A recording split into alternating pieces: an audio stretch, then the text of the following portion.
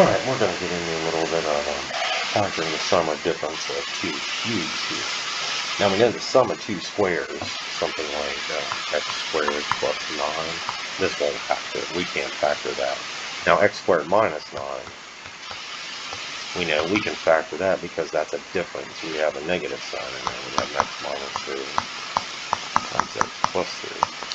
Okay. So, although we can't factor the sum of two squares,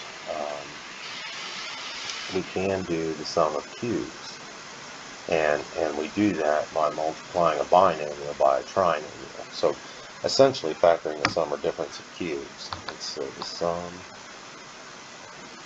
of cubes, or sum of two cubes we should say, we would have x plus y multiplied by the trinomial x squared minus xy plus y squared.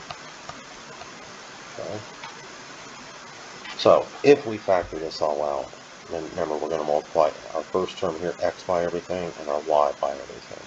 So if we distribute everything out here, we'll get x cubed minus x squared y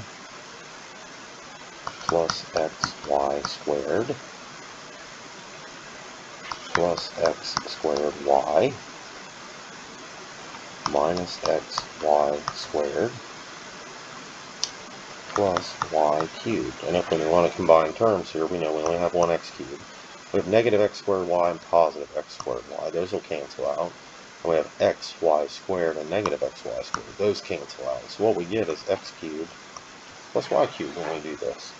So that's how we're proving that this form actually works. Now, that's the sum of cubes. What if we want to look at the difference of cubes? Difference of two cubes.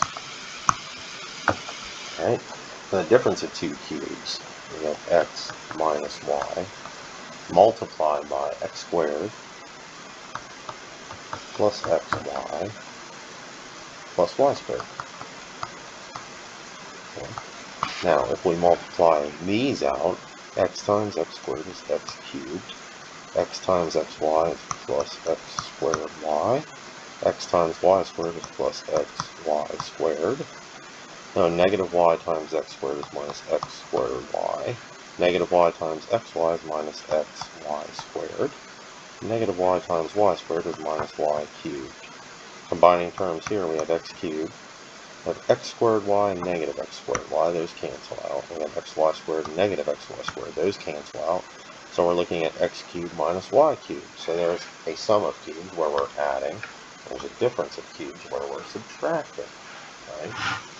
So what this means for us, essentially, if we're going to break this down and say, okay, the sum and difference of two cubes.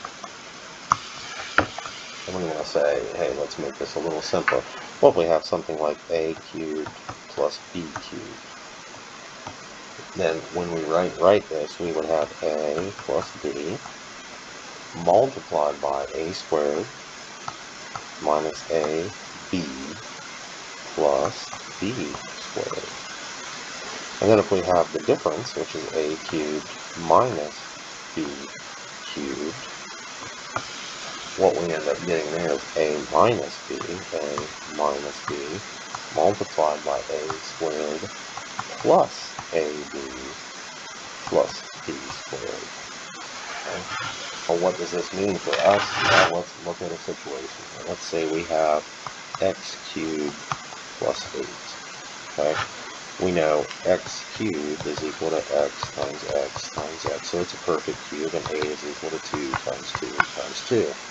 So if is a perfect cube. So if we write it in this form, if we want to write it in the form of a cubed plus b cubed. So if we did that, we'd have x cubed plus 2 cubed, right? Makes sense. Now we can use a special form. This is a plus. So all we have to do is look here at the sum of cubes, and we can say a plus b. Okay, well, let's look at this. A plus b, our a term is x, our b term is 2. So really, what we're looking at here is x plus 2 multiplied by, now we have a squared, so we'll have x squared, because x is our a term, minus a times b, minus a is x, b is 2, so minus 2x, and then plus b squared, well, plus 2 squared. And if we work this out, we can prove our proof here. X times x squared is x cubed.